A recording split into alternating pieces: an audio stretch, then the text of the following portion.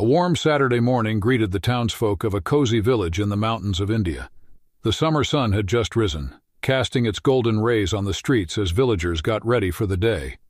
On one side of the street, the air was filled with the aroma of freshly baked pastries. A merchant had finished setting up his shop, ready to offer delicious treats to villagers. Across the street, under the shade of a mango tree, stood a wise monk. He was appreciating the cool breeze and the peaceful atmosphere as he waited for the bus. The mango tree stretched its branches high into the sky, creating a protective canopy from the sun for all those standing beneath it.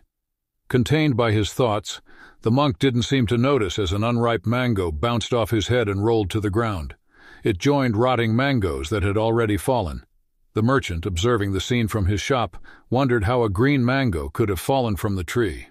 Perhaps it was a mischievous squirrel, the merchant thought, scratching his head. The bus seemed to be running late that morning. However, the monk seemed unaffected by the delay. He took the opportunity to gaze up at the majestic mango tree, admiring its beauty and delicious fruits. When he returned his attention to the road, another unripe mango fell, missing his head by a hair's breadth. Moments later, another one followed, and then another. "It's raining mangoes," the monk exclaimed, bursting into deep laughter from the depths of his belly. "I should have brought an umbrella," he added, finding humor in the situation. On the other hand, the merchant's jaw dropped in disbelief.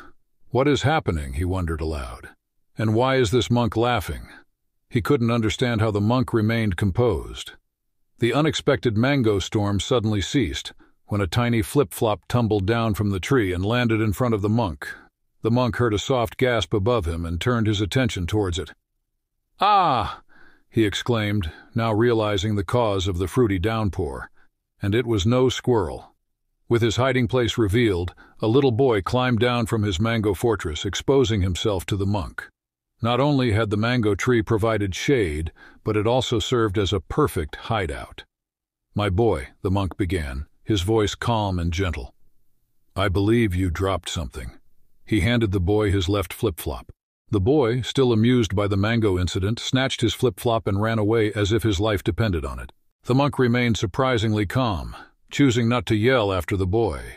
The concerned merchant walked over to seek an explanation. He wondered why the monk had let the boy get away without reprimanding him. The monk's response to the concerned merchant was intriguing.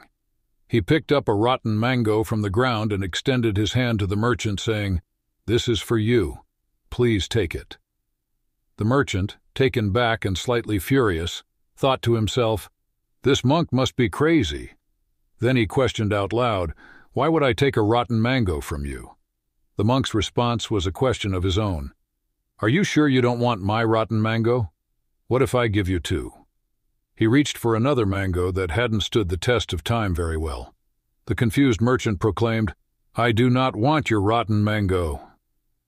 The monk calmly placed the mangoes in a nearby trash bin. He had a valuable lesson to share, one that could change this merchant's life.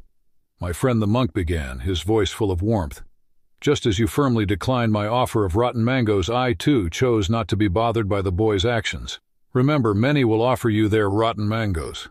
But just like you were in your right mind moments ago, you can choose not to take the dirty mangoes or the negativity of others." The merchant nodded, his young eyes filled with understanding.